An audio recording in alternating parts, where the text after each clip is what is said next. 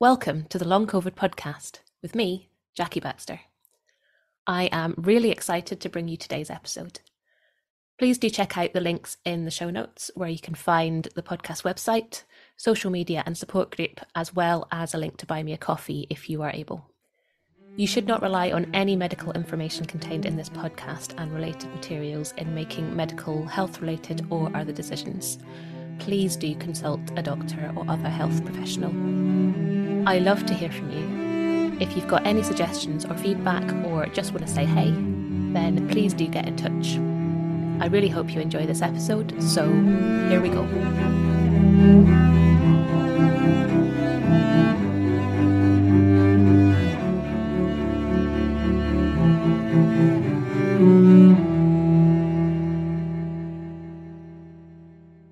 Hello and welcome to this episode of the Long COVID podcast. I am delighted to welcome my guest today, Fiona Agombar, who is a yoga therapist, author and rest activist who specialises in teaching live online yoga for all fatigue conditions, including MECFS, exhaustion, burnout from stress, and of course now long COVID. So a very warm welcome to the podcast. Thank you so much, Jackie, and thank you for inviting me. I'm so happy to have you here today. So to start with, would you mind just saying a little bit more about yourself and what it is that you do? Sure. Well, just a bit of background. I had ME for about 15 years myself, and this was in 1990 after I'd been running a very busy public relations business. And I had what I now would say was burnout. And I also had a virus, which was glandular fever. That showed up in a blood test. But basically at the time, the doctor said, we're not sure what's the matter with you and we can't really help you. And I was left to get on with it. And I got more and more ill. I ended up in a wheelchair. I had myriad symptoms, some which are very similar to long COVID. But my major symptoms were extreme fatigue, insomnia, and brain fog. And at one point I was hospitalized. And then I very slowly began to recover, and I put part of my recovery down to the fact that I took up yoga with a wonderful teacher who I met who did what at the time was called remedial yoga. And she focused a lot on breathing and relaxation. And from that, I realized that I had been hyperventilating or breathing too fast most of my life. So I was constantly in the stress response. So learning to rebreathe helped a lot. And also, I learned along the way that yoga is about having a quiet and peaceful mind. And my mind was always very hyperactive. So this was very important for me to understand. I then was so impressed with the effects yoga had on me that I wrote a book called Beat Fatigue with Yoga. So that was in around 1999. I eventually made a full recovery from ME. And then I started running retreats and classes, and people who'd read the book started to come and join me. I then went on and did further training in yoga therapy, and then kind of everything ticked along until, of course, the pandemic kicked in. Meanwhile, I was writing another book, and the book was called Yoga Therapy for Stress, Burnout and Chronic Fatigue Syndrome. And ironically, the book came out around the same time as the pandemic. And then I started live online Zoom classes. And to my amazement, the classes are really filling up because so many people were coming who had long COVID. So that's kind of, in a nutshell, a little bit about me and my classes. Yeah, I love how you have kind of taken sort of what you have learned throughout your experiences, which must have been awful to go through, but you've turned it into this amazingly positive kind of thing to help others who are sort of where you were. So I think that's awesome. But you've been working with people with MECFS and other sort of related conditions since before COVID and long COVID came along, obviously. What are your kind of thoughts on the similarities or not between the two conditions? I think in both cases, it's generally post-viral fatigue, or it's a post-viral illness. How that manifests, I think, in yoga, we don't label illnesses so much. We're more interested in looking at the whole person. But I think there is a spectrum where you might have somebody who's completely bedbound or in a wheelchair, or somebody who can maybe manage day-to-day living. And whether that's from long COVID or from another virus, the symptoms are quite similar, I think. So, for example, I run a teacher training course for teachers to teach long COVID. So I'm quite regularly looking at the ONS, the Office of National Statistics.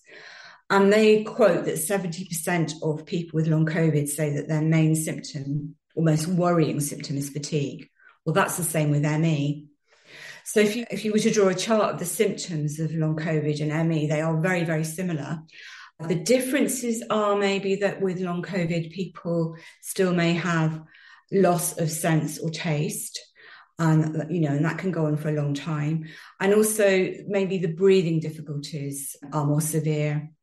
But, there are other symptoms like POTS, postural tachycardia syndrome. I mean, people with ME have been complaining about that for years, but nobody's taken that much notice. And then the other thing is mast cell sensitivity. So things like histamine intolerance, which actually I have myself. Again, people with ME have had that for a very long time and nobody's taken any notice. But now the long COVID community, so many people have mast cell problems that at last, thankfully, doctors are beginning to look at it. So, it's great for the ME community because I think the research that's being done into long COVID will benefit people with ME. But as far as I'm concerned from my teaching, I just work with what I've got. So I very loosely talk about working with fatigue because in yoga, we have something called prana or energy. So one of the definitions of yoga is that it's about helping prana to flow more effectively around the body. And for that, we work very much with the breath. So we would do that with any of these kind of post-viral conditions.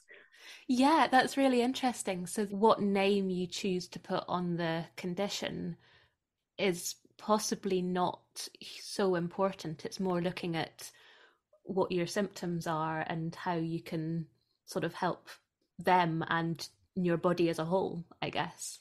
Exactly, because in yoga we say we work with a person, not the condition. Having said that, in the last book that I wrote a whole chapter on the mitochondria and chronic fatigue. And there's a doctor who I really love. I don't know if you've come across Dr. Terry Wahls, Wahls. And she cured herself she had very severe multiple sclerosis, which she actually cured through diet. And I say cured, she's a professor of medicine and she's gone on to run controlled trials, which have been published on PubMed. So, this isn't just her saying that. But she talks about the mitochondria a great deal. And I mean, in her particular model, she says that most disease comes down to problems at cell level, the cell being mitochondria. And that she also states in her book, don't label your disease or don't give too much power to it. Because, as you say, we're working on helping the root cause. So in science, that would be mitochondria. In yoga, that would be prana, helping energy to flow more effectively around the body. Because we say that if we can get prana to flow, then any disease can be helped. Not necessarily cured, it depends where you're at and what you have, but certainly helped a great deal. So that's kind of one of the theories of yoga. That's fascinating, isn't it? And I think I fall into this category as well, where there are a lot of people that want everything to be fixed. So, you see a little bit of improvement, which is obviously a good thing, but it's almost like every time I see a little bit of improvement, it reminds me how much more improvement I want. So 25% is great, but, what about the other 75%?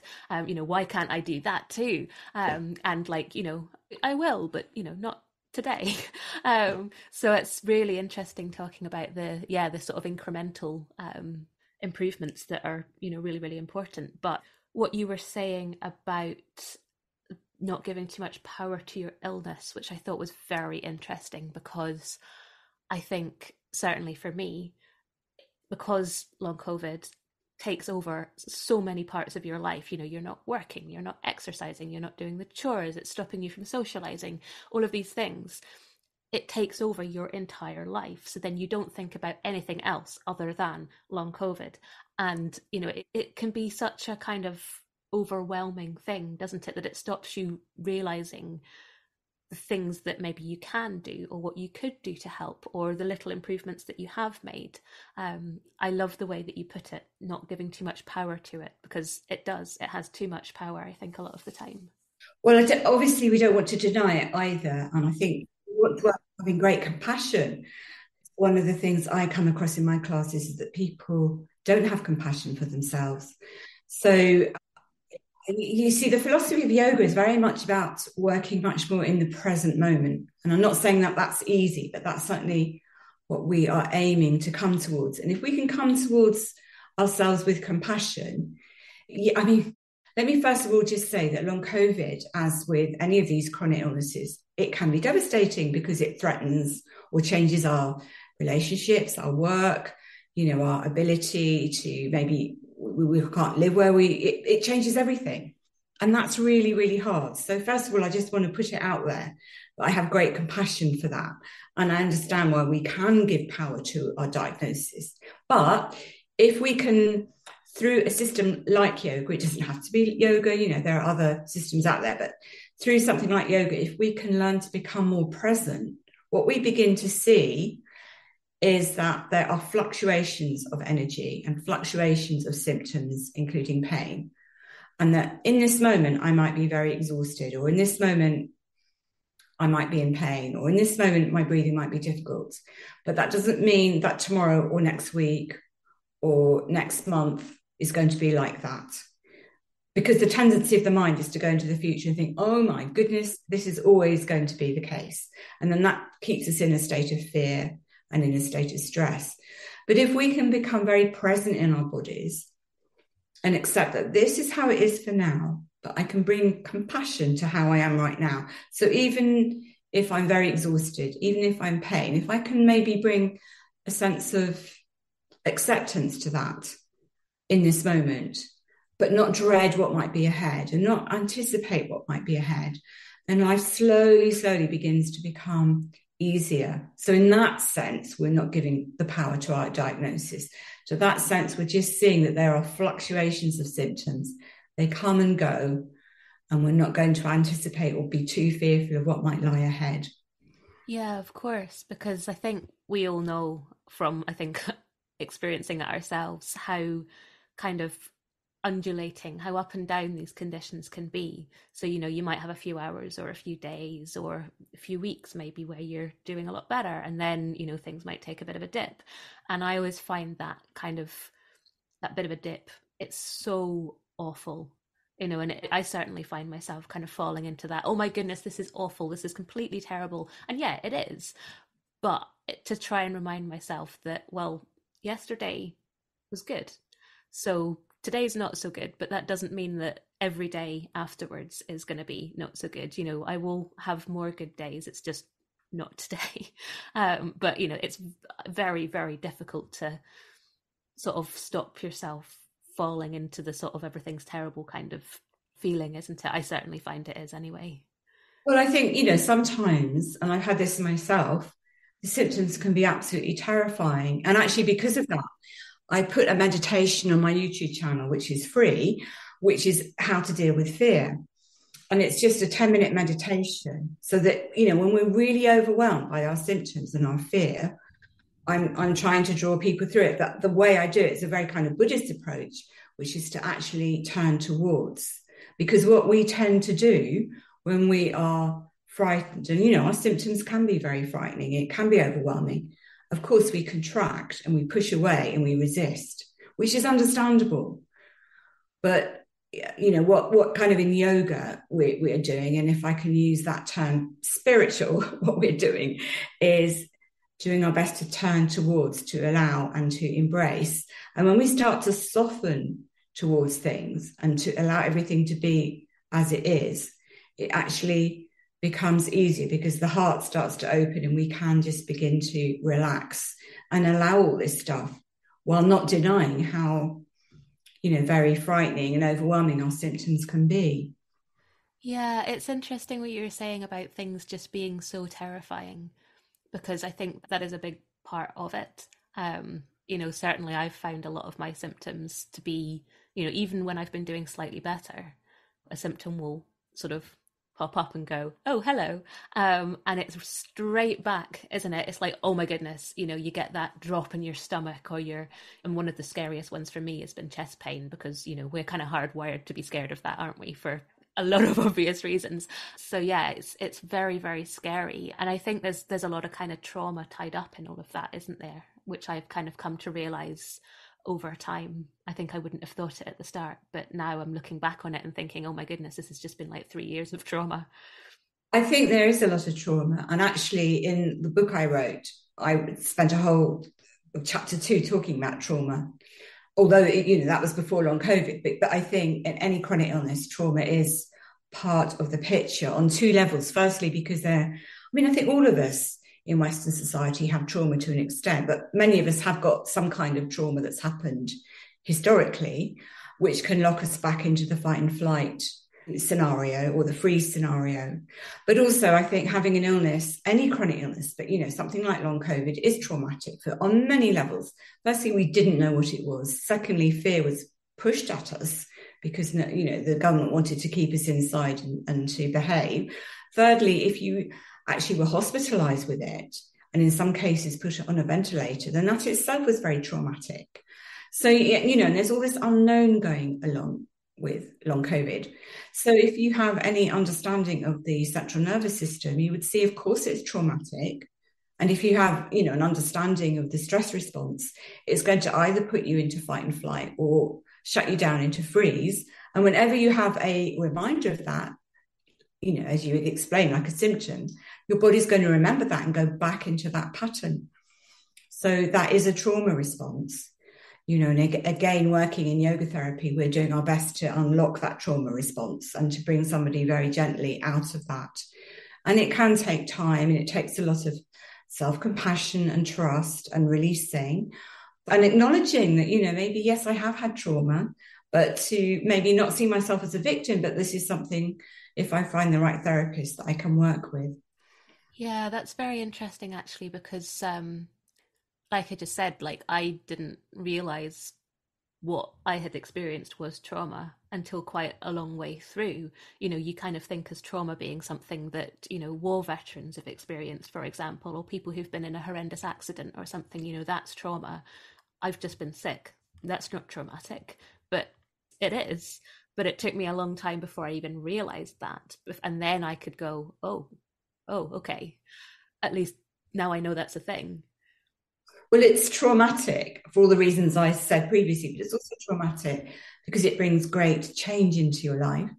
So life is not the same as it was before. And that, trauma is a matter of perception. For some people, that's not traumatic. For others, it is. But I also see illnesses like long COVID as traumatic because our society doesn't necessarily accept the idea of not being able to work. And we live in a society where everything is about achievement. And you are, what you produce, and there's a lot of push and drive going on. And if you suddenly drop out of that, on many levels, people find that unacceptable, which is why some people, many doctors are very sympathetic, but some are not. But if you have long COVID, it's the same with ME, and there's this kind of prejudice of society against you, that in itself is traumatic because there's the whole gaslighting thing that goes on that so many people with long COVID experience. And yeah, to some people that is going to be traumatic because suddenly you're not belonging anymore in society. And we're hardwired to belong. We're hardwired to be part of a peer group. So, that in itself, that's another trauma. So, yeah, this is why in yoga, or certainly yoga therapy, we are trying to approach a trauma response as well, because we're aware that that's part of the picture. And I am very glad that in my book that, I did research it myself. I researched it because I've had trauma myself, and, it helps when you learning about yourself and then you can look back and help others too. So, I think that's quite a valuable part of the book. And hopefully if people are listening to this and they realize that they might have had trauma, they can reach out and get help for it, because there is an awful lot of help these days out there, luckily. Yeah, it's interesting what you were saying about the sort of effects of being gaslit or dismissed or not believed. And yeah, it's very dismissive, isn't it? oh, you look fine, or you're too young to be ill, or, you know, all of these things that, you know, a lot of people will have been told. And, you know, oh, you know, you're really fit, you can't be ill. And it's like, well, that's not really the point. It's like, listen to what I'm telling you. And if someone won't listen to what they're being told, especially if you're being dismissed by somebody who's supposed to be helping you, I'm wondering if that's a whole extra layer of something on top, maybe. Well, I to this day have members of my family who have denied or been less than sympathetic to my own experience. And it is, as you say, it's, you know, your very experience is being denied. And I've come to a place of being able to forgive that, because I realize that people are merely responding to what's the so-called normal of our society. There's a brilliant book, I don't know if you know of it, Jackie, which I can recommend, which is The Myth of Normal by Dr. Gabor Mate. It's his latest book on trauma. And I love the title, The Myth of Normal, because he's actually saying that our society isn't normal, but we all think it is. But, you know, that is why there is this denial and gaslighting of people who are not fitting into the so-called paradigm. And this is why maybe, you know, we are able to form groups and get support from other people who have a similar experience. But, you know, I know before you started recording, we were talking, you and I, about being kind of, this can be a positive thing in as much as it helps us to maybe see through the things about society which are not so good. And although it's very painful for us to be ill and chronically ill and not be able to engage in that kind of society, it also gives us the opportunity to say, well, when I get better, do I still want to go back to how I was before? You know, is that actually a healthy society? Or if we're having a society where, you know, a large percentage of people anyway are on antidepressants or are struggling to pay their mortgages, or, you know, food banks are becoming more and more common, or, you know, it's frowned on to not be working. Is that the kind of society I want to continue to engender? So, you know, there is an opportunity for some kind of growth, I think, when we're ill, because it gives us the time to maybe contemplate these questions. Yeah, you do see things through a very different lens, I think. I mean, that's what experience does, doesn't it? You know, every experience is sort of going to change how you see things. But I guess, you know, something like a very big experience, such as, you know, your health sort of going down the plug hole, it's a whole, I mean, I certainly noticed that I do see things, a lot of things differently. And I definitely realize that maybe things that I would have valued beforehand are not necessarily all of the same things that I feel like I value now. And I guess, you know, that's going through experiences, it's going through trauma, that's, you know, you have a lot of time to think, don't you? Which I certainly find is not always helpful, because my tendency is to overthink, but you do have a lot of time to think. We'll be right back. I'm interrupting myself for a second to tell you about long COVID breathing. The fabulous Vicky Jones and I have teamed up to bring you long COVID breathing. We are both passionate about sharing our expertise and experience of the breath and how incredibly helpful that can be with long COVID. We've worked together to develop a course that is specifically tailored to those with long COVID. It's a 6-week course with 12 sessions, all delivered online. The community feel and learning that we're all sharing is such a joy. To find out more information and to sign up for our courses, workshops and other shorter sessions, please check out the link below, longcovidbreathing.com, or email longcovidbreathing@gmail.com to start your breathing journey with us.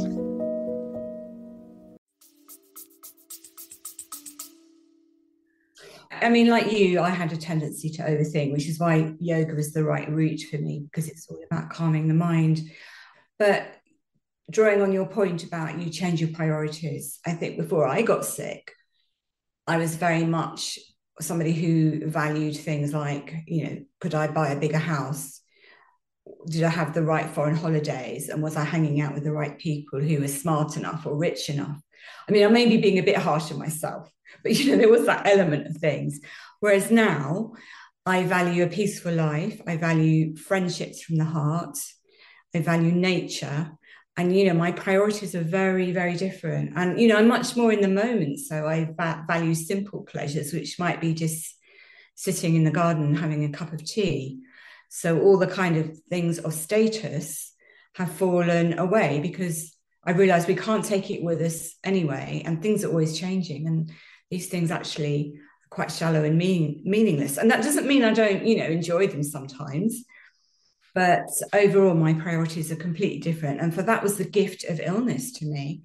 So for that, I am actually quite grateful. Well, I'm very grateful, although it's been a horrendous, cruel, difficult journey, and there's times when I felt almost suicidal with it. And I know people listening to this will have had the same. I am still grateful that it's helped me to see life in a very different way and to wake me up on a more spiritual basis, if I can say that.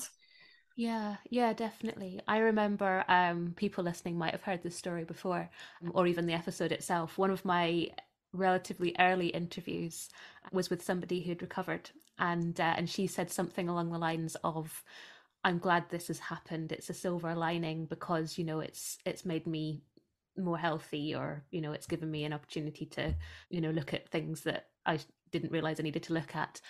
So she was like, "Yeah, I'm glad it happened." And at the time I was doing awfully. I hadn't really found things that helped. I constantly bouncing from trying to do too much to completely crashing, and I just wanted to punch her because I just thought, how can you possibly say that? And looking back on it, I don't feel like I'm glad it happened, but I definitely feel like it's given me an opportunity to make some changes that I didn't realize needed to happen. So I definitely have that, like, how on earth can you possibly say that? And I kind of know what that feels like, from sort of feeling like it on a bad day kind of thing. So it's amazing how your perception of things can change, I think, as things maybe improve and you're able to look back on things, or I don't know. I mean, likewise, I'm on a podcast being interviewed and I've just said it, but I'm usually very careful about who I say, that the illness can be a blessing, because I appreciate that it's so hard and people might want to punch you. And I'd have been the same as you at the beginning of my own illness. But, there are over 1 million people in the UK. I think it's 1.5 million with long COVID was the last statistic I read. There's a lot of people. And although we know that this was a frightening virus, which has created this initially, I still think there are questions to be asked in the advent of a post-viral situation, which is, how are we living, and is life actually conducive to recovery? And as a society, could we be doing things differently? And I don't remember actually, but in my mother's generation, if somebody was ill with an illness, like, for example, tuberculosis, they were sent off to convalesce for up to a year. But we've forgotten the idea of convalescence. We've forgotten the idea of resting and pacing.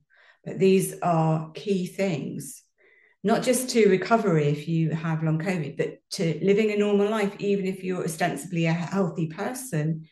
We need to be bringing more rest periods, more meditation, and more relaxation, slowing down back into our society, because we are just burning out and it's going crazy, and I don't believe we can carry on like this. Yeah, I was having I'm going to say slightly fraught discussion with my partner the other day, and around about this kind of thing where we don't really do self-care until we have to. Yeah. If someone had said to me 3.5 years ago, "Oh, you should do yoga because it's good for you and it'll keep you healthy, and breathing's important, and all of these things," I would have kind of looked at them and gone, "Yeah, but that sounds boring and I don't need to." And I guess this is kind of like a sort of a cultural thing. We don't build rest into our days, into our lives, because we don't need to. We just keep going and going and going. And I certainly did this before. Every single second was full of something. I had deadlines. There was always something. And if someone had said to me, "You should sit down and rest," I would have been like, "I don't have time to do that, but also I don't need to, because why would I need to rest?" It's this kind of thing where actually looking at this from, I don't know about the other side, but from a slightly different perspective, we should all be learning to breathe properly. We should all be building in things like yoga or meditation or rest into our lives. We should all be trying to eat as well as we can. We should all be doing these things just anyway because they would keep us more healthy. But it's taken me to go through this horrendous experience to kind of realize this. So, I can then understand why I'm then talking to my partner and he's just like, yeah, I don't want to eat well because I don't need to. And I'm like, well, you're wrong, but also I know why you're thinking that because, 3 years ago I was the same. I think what's interesting is everything you say is absolutely right. The problem is society is giving us the opposite messages. So society is saying, eat this food, it's really delicious. It's full of sugar and carbohydrate and very little nutrition, but it's really delicious. So eat this, and then you become addicted to it.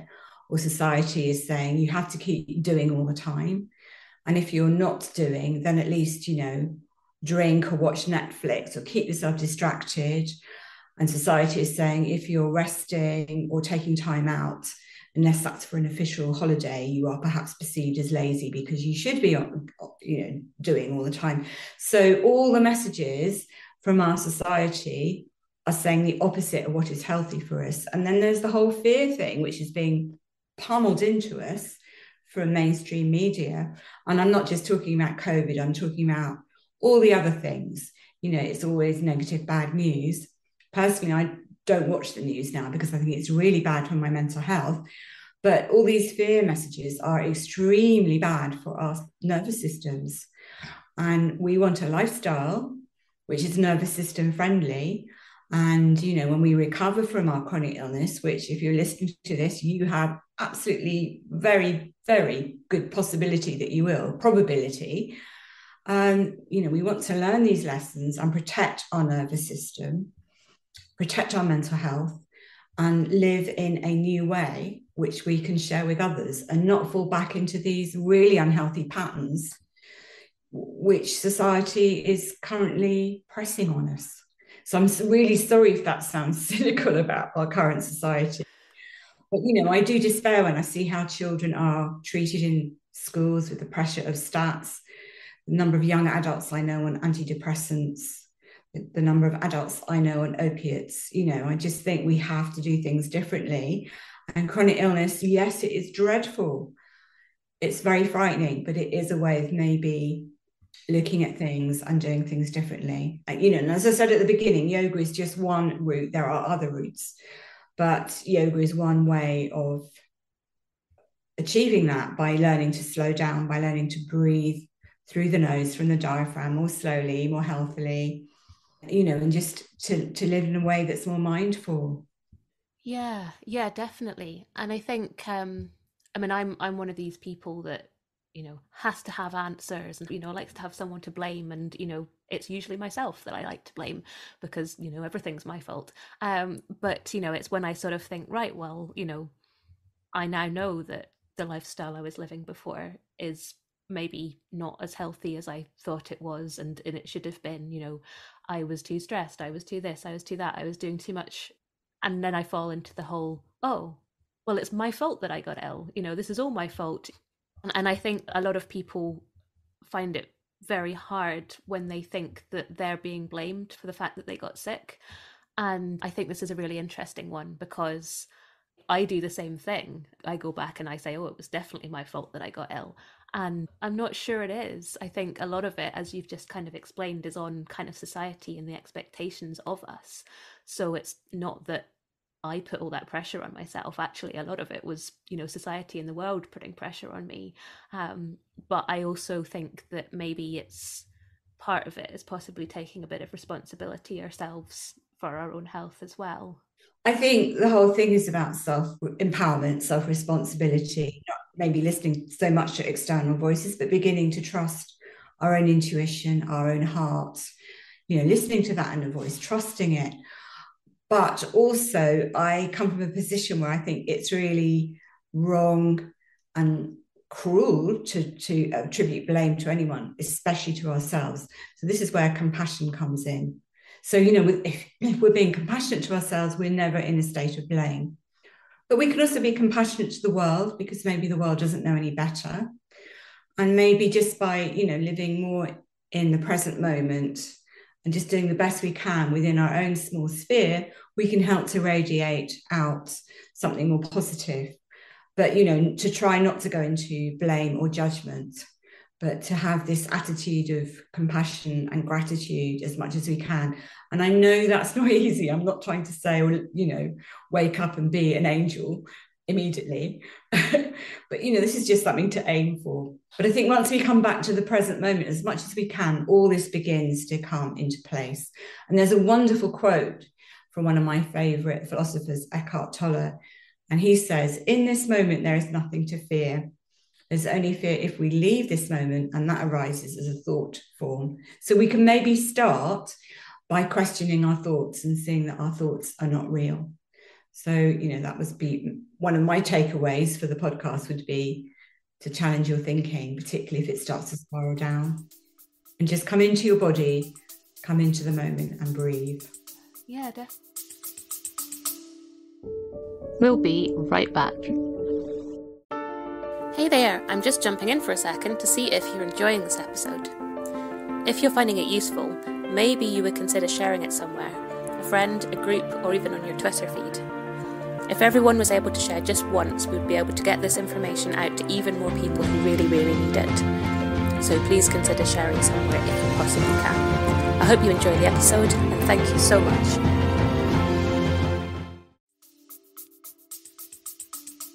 Definitely. This was something I thought of when you were speaking earlier. I'd love to talk a little bit about the difference or similarities maybe between yoga and yoga therapy. How do the two fit together or not? Okay, so yoga therapists like myself would have started by being a teacher, which means that you work with a group. And as you, I'm sure, are aware, there's many different variations of traditions and teaching. Yoga therapy, the definition is that we work one-to-one. So what we say in therapy is that each of us has our own individual patterns.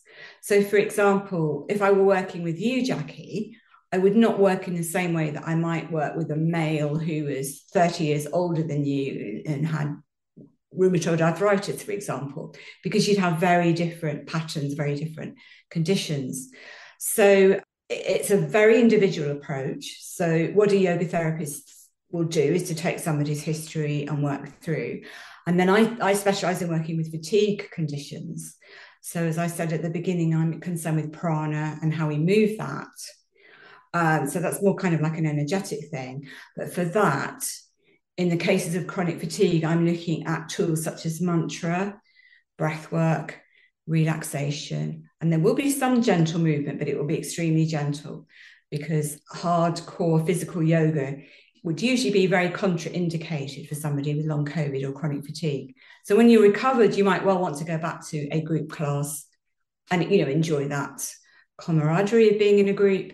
But a yoga therapist will be tailoring a practice one-to-one. And I come from what's called the Vinyasa yoga tradition. So I work differently from yoga therapists from other traditions. So for example, I do tend to work with sound and mantra, and I work with things like the chakras, which will be a different approach from other yoga therapists. But I think all of us have in common that we will be working with breathing, because breath is considered the first source of prana or energy.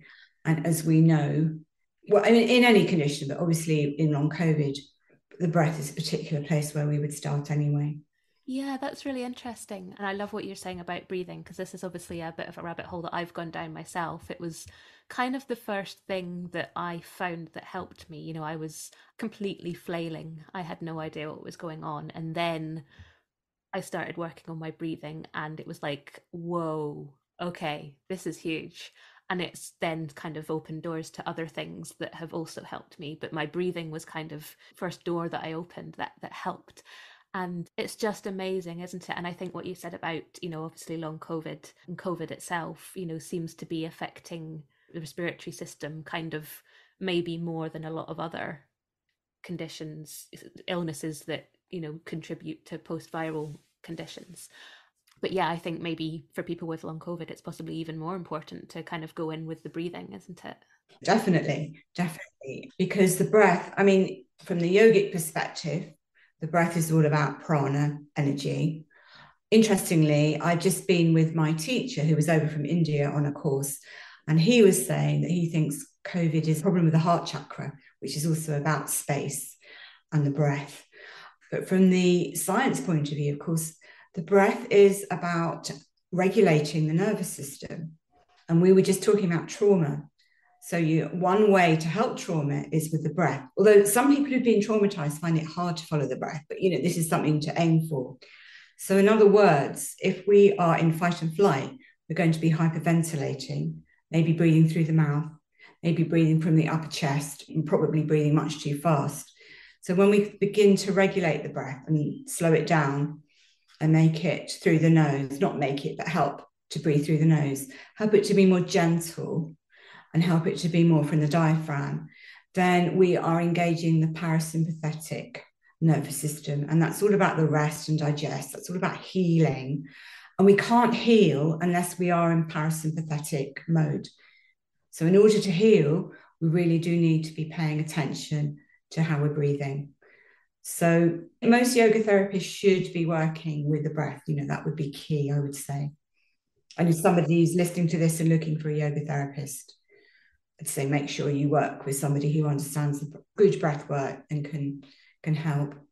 Yeah. And what you were saying about trauma and how some people you might struggle with using the breath. I mean, we were saying a minute ago about, COVID and long COVID being quite a lot on the sort of respiratory side of things, maybe more than other things.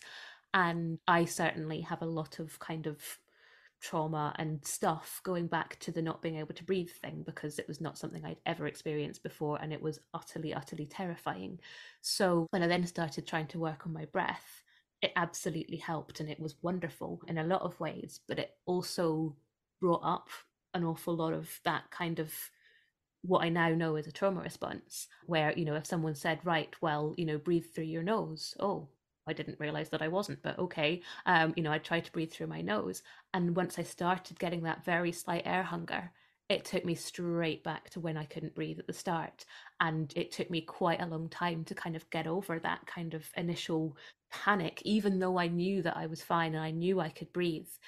So it was almost like it was something that I had to do, and it really helped. But it was quite difficult to do to start with. Yeah, so but before the podcast, you and I were talking about potato, which I think is wonderful. But there is part of potato which we both agree is maybe not right for long COVID, which is breath holding. So if I'm working with somebody with long COVID, I would not be incorporating any breath holding or controlled pauses, because I think that's too much for all the reasons you said. Certainly not till somebody is newly recovered. So for me, that one's out. All I'm trying to teach is coherent breathing, or in yoga, we call that samana breathing. And if you can't breathe through your nose, then we work up towards that. We work with somebody where they're at. Never going to force anything. The other thing is, if somebody has trauma, which, as you say, if you've had air hunger, that's terrifying, and you can be reminded of that. But equally, I've had people in my classes who've maybe been attacked or raped and held down. So again, focusing on the breath reminds them of that. It triggers that memory. So we engender something what's called your safe resource. So I would teach somebody to think about something that makes them feel safe. So that might be the softness of their hands, for example, or it might be an image of a loved one or a pet. So that if ever there's a feeling of panic, you go back to that safe resource. So for that reason, I would also say if somebody listening to this is looking for a yoga therapist, it's also helpful to look for a therapist who's trauma informed, so that they understand these issues as well. Because following the breath is absolutely vital. It's a game changer, like you say, but it also can be very triggering. So you need somebody who understands both those components. Yes, absolutely. And I think that wasn't something I understood initially. Whereas looking back on it, I'm now going, oh, yeah, well, that was trauma. Obviously, that was trauma. How did I not realize that at the time? But, obviously, that's because I didn't really think it was a thing. But that's hindsight for you, isn't it? Wonderful thing. Yeah, definitely. When we were arranging this, I think you mentioned that you're actually in the process of writing a book specifically about long COVID. So I would love to hear a little bit about that, and maybe if there's a couple of takeaways from that. Sure. So I'm writing a book for the same publisher the previous book was published with, which is Singing Dragon. And I'm writing it with a wonderful yoga therapist called Nadine Mackay, who's had long COVID herself. And Nadine is wonderful. We're kind of in complete agreement about what we think helps. One of the reasons I wanted to write the book was because when I wrote Yoga Therapy for Stress, Burnout, and Chronic Fatigue, I did some practices at the end of the book, and they were a little bit more dynamic. And then when we had the pandemic and I was teaching on Zoom, I really realized I needed to make things much more gentle, much more simple, even than they were in that book.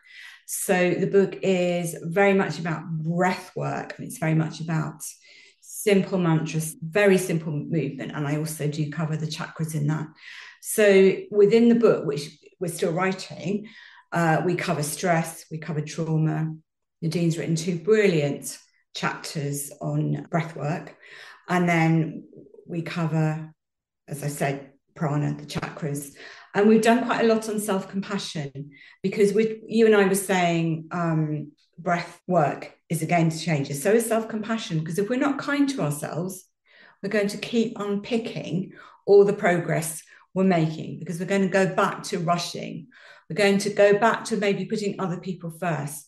We're going to go back to not eating properly or doing too much.